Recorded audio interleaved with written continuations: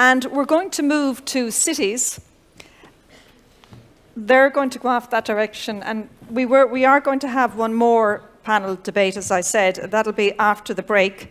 But we want to hear from the perspective of cities now, and we're going to hear from two of our guests here. One is Pierfrancesco Maran, who is the Deputy Mayor of Milan, and he's going to talk about Urban Food Policy Pact.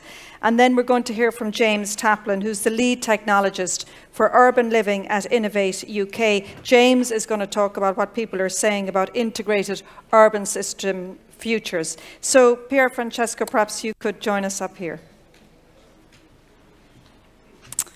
You should be ready to go.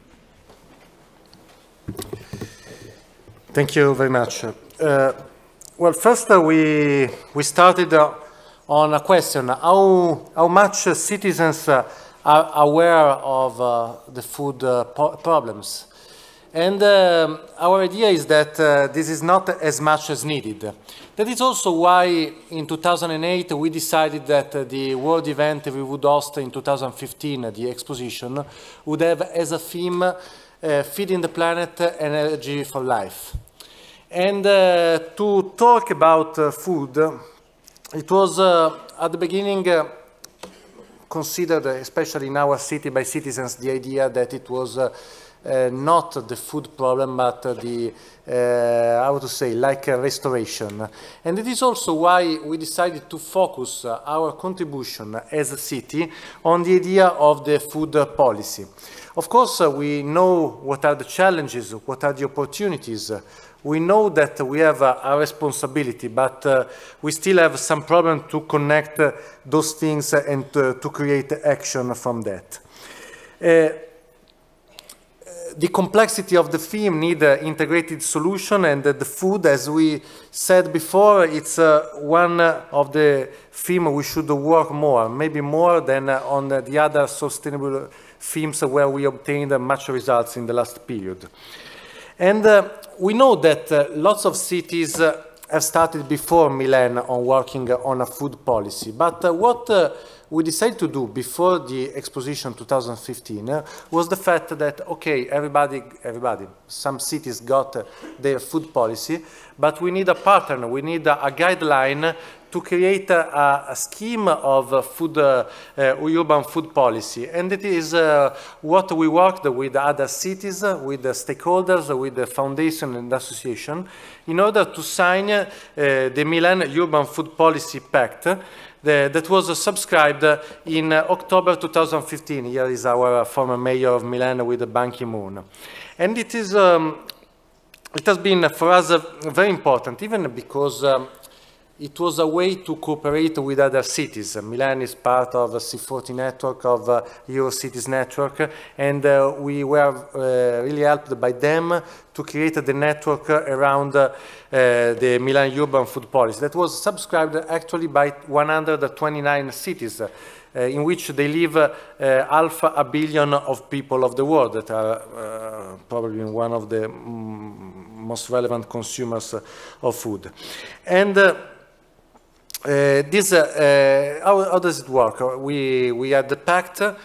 We work on defining 37 inputs and action, and to work on good practices, starting from the fact that probably we have something to teach the other, but for sure we have lots of things to learn by other cities and experiences.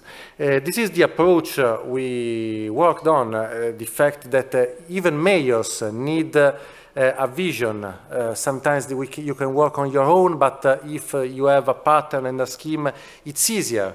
We have to work on the engagement. We saw it even for the urban food policy connected with other cities, but even when we decided to work more or less in the same time on our city food policy. The engagement is decisive even because we have to work especially on the awareness of citizens.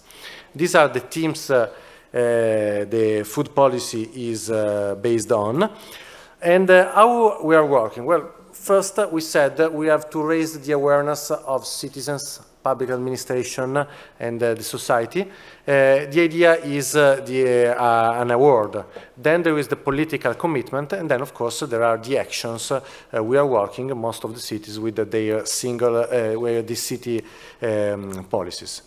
The award is in a special moment because today we are talking about food in Brussels, but even today and tomorrow we will do the same in Rome, where there will be the award of the urban food policy. And we are also working on the idea of monitoring the framework in order to create a system that can help us not only to go on in the future with the system and to help other cities to enter in this system and to promote their urban food policy. This has been very useful, especially for us. We saw it in our cities where, okay, we write our urban food policy, but now we are moving to action, and especially on lunches at school, especially on peri-urban agriculture, we are not only making good efforts, but we also having big results in order to, this is a very important moment for the pericultural agriculture in our cities. We are working on schools in order to use products from the territory around the city. And this also helps us to create a culture of the respect of food that is really important, especially in the new generation. Thank you.